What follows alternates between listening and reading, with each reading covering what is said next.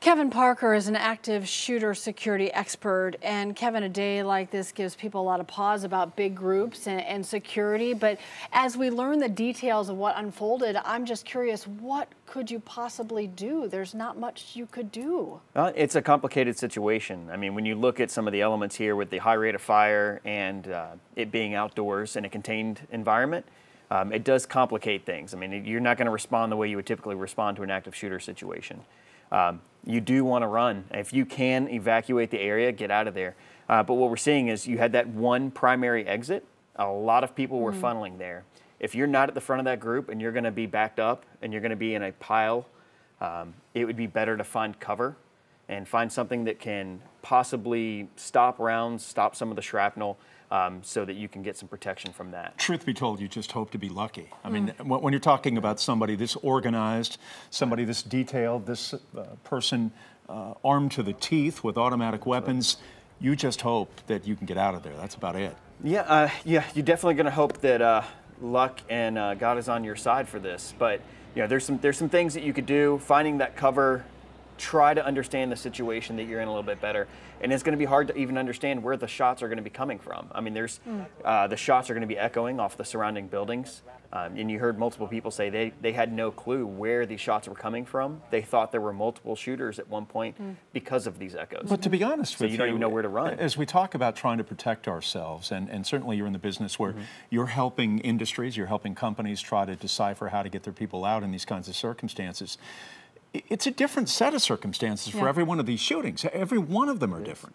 And this one's very different as well. I mean, just based off the profile of the shooter and, like I said, the environment that the patrons were in.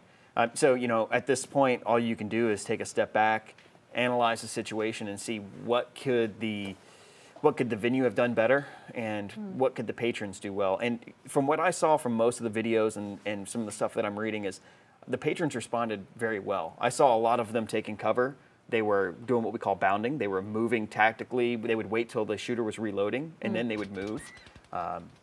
All great tactics and all things that would definitely help you. Doesn't it make you shake your head to think that people have to think about such things like when do I move, when someone's reloading? I mean, we're hearing messages about we're not going to live in fear, we're going to continue to do things in groups, we're going to do concerts and venues and big events, but we'd be naive to think that people aren't going to walk into some of these thinking differently and wanting to make a plan. So with that in mind, I know you don't want paranoia, but you do want to be aware.